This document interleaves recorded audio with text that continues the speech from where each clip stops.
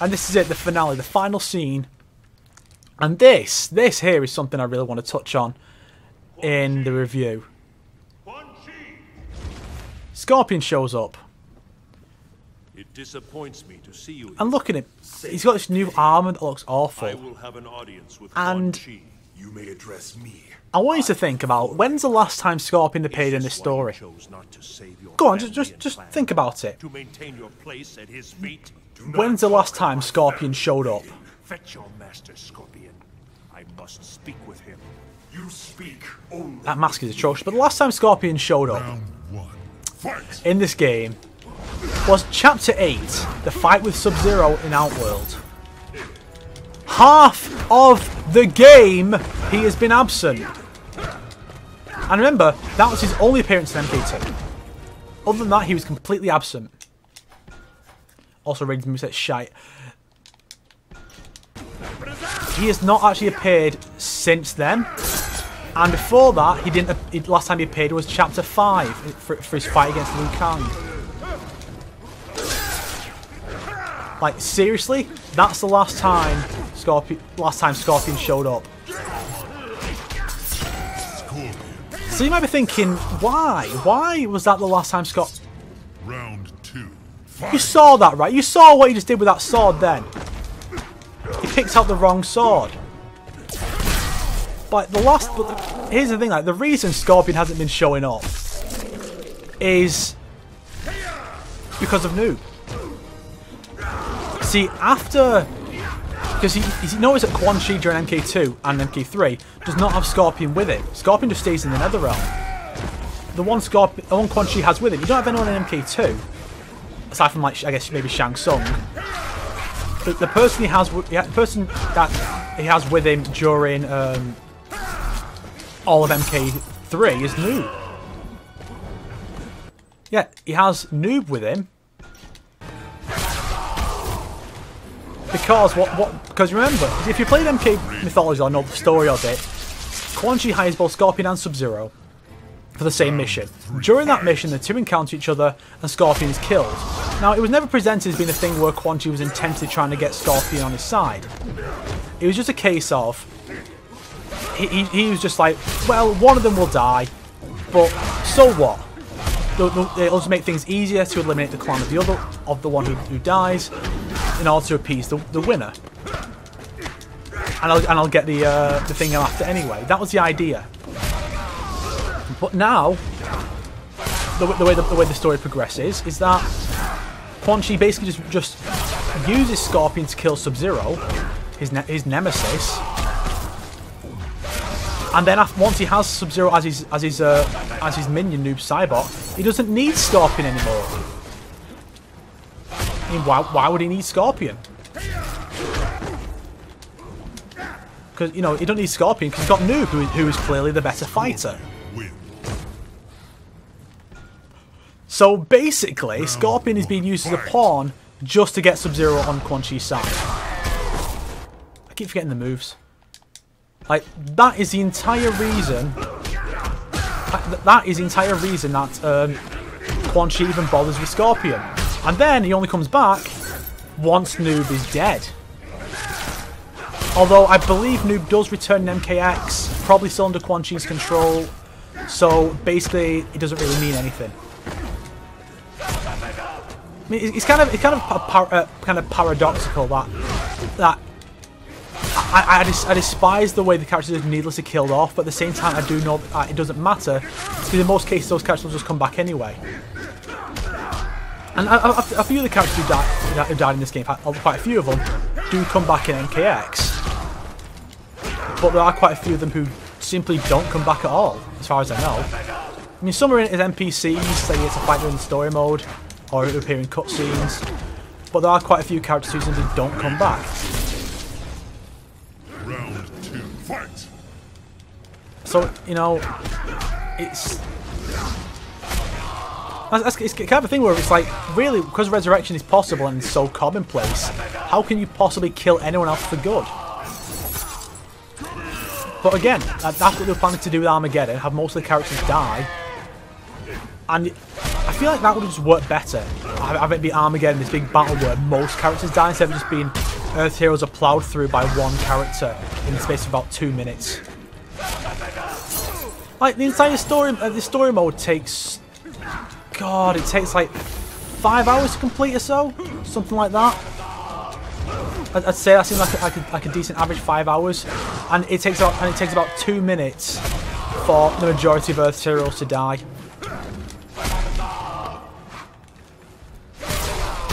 Oh, by the way, it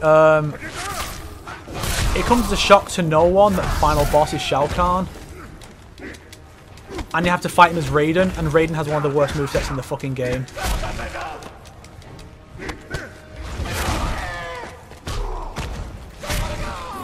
You know, I do like some of the stuff with Raiden and Scorpion. It's just... Again, there are certain bits in the game I do like. But most of the stuff in the game is just really bad. And then Quan Chi shows up. You seek an audience. I seek cooperation between Earthrealm Now, and the Netherrealm. what follows is just horrendous. We will prevail, but with the Netherrealm fighting at our side. You lie poorly, Raiden. Earthrealm's defenses are overwhelmed. You have mere hours. Yeah, that's the thing, like, things have gotten so much worse because of Raiden. Because of what Raiden's been doing, everyone's been getting killed off. Things actually turned out quite well in the original timeline. I offer the souls of Earthrealm warriors who die in this conflict. That is disgusting. Now, granted, I get it. Raiden is really desperate. He's run out of ideas. So I get it. As disgusting as it is, I can understand it. I offer my own soul as well. If I die, Yeah, so I get where Raiden's coming from, even if it is disgusting. But here's where they ruin it. Yet utterly pointless. He's got them already. He already has the souls of all these dead people. You see, their souls are already mine. Shao Kahn's. How does Shao Kahn have any rights over the souls of dead Earthrealm warriors? I mean, Sindel, yes. Has lost. Potentially Kitana and Jade, since he rules the realm they come from. But he has no rights otherwise. And watch this. As you command, my master. Yeah. Round fight. Yeah, Jax's eyes are now red, and that applies to everyone. Everyone's eyes have turned red during the fight. See, otherwise, they're white in the cutscenes. And it actually gets dumber with certain 2 characters, and I'll point them out when they show up. See, the characters are all wearing the outfits they wore when they died. Every single one of them. That's an important detail to keep in mind. Fuck off, Jax. Raiden wins. Round 1. And now Striker's in his other outfit. That's not what he was wearing. He wasn't wearing his default outfit, he was wearing his alternate. The SWAT armor. But now it's like, oh, he's changed outfits. But see, like... See, this whole thing, it takes a completely different approach to the other tag battles, and like, I think it's actually better. Yeah, you fight 3 characters, but they can't tag between them. And I think you get health back at the end of each round. They'll think you do have to beat all 3 of them in a row. But it does count as a separate round every time. Round 1. Fight. But you get some health back. And look, Cabal's mask is fucked up. See, what it comes down to basically is, evidently, the zombie version of the character, which every character has for the for one of the additional modes, every character has a zombie form. And so those zombie forms don't actually match up with the way the characters appear. The characters actually don't appear this fucked up in the cutscene. They just used it. I mean, and the cutscene seems to be pre-rendered, so maybe they did that version of the cutscene, then redesigned elements of the zombies later.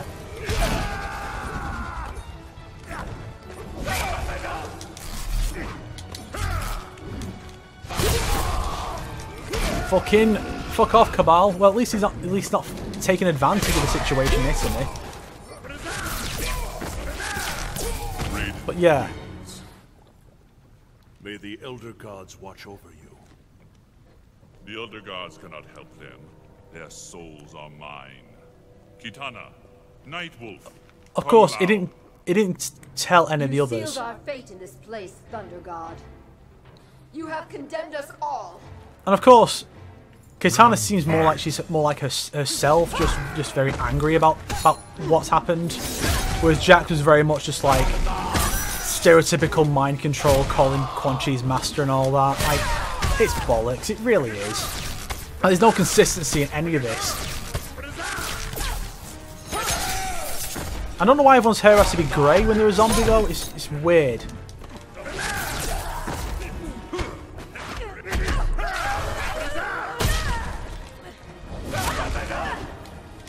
But yeah. It's like, it's considering how much of a challenge they made Raiden's chapter. It's the end of the game, so it's all going to be tough. You have to fight. I think it's just 2 of these fights. We have to fight 3 characters together, 3 in a row, and then you have the Shao Kahn fight at the end. It's like, it's just like, why did they have to do it in the way they did? It's just bollocks. Like, why is Raiden so shit? They should have given Raiden a bunch of new moves in order to make him decent. Because like, what does he have? He has his torpedo, which has got a new move. I mean, new name rather. He's got his lightning bolt, and then the rest are too situational or just not very good in general. Now, yeah, I think you do have to beat them all in one life. Okay, so we're going to keep an eye on it, just Raiden get more health. Maybe just a bit. And again, Kung Lao has changed outfit. So it seems like there was some kind of fuck-up, some miscommunication between whoever was programming the costumes for these fights and whoever was programming them for the cutscenes. And the game had to load because of this bollocks. We have to start off again against Kitana. But again, it's like a lot of this. It's just what would have made this better. I think actually would have been if instead, if this had been one fight and you had to fight all the warriors, you have to fight every single one of them as but they're all a lot weaker.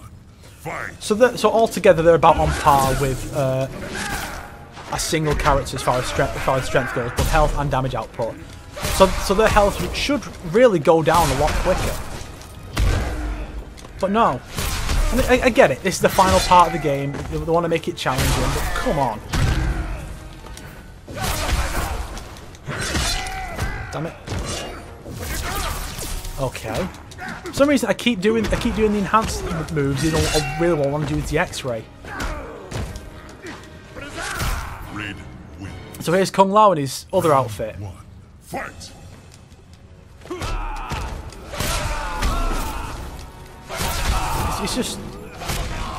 It's done. And I think there is about 9 characters who are dead. There might be more.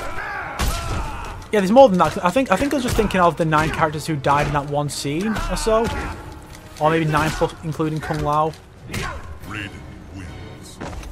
Curse you, Quan Chi.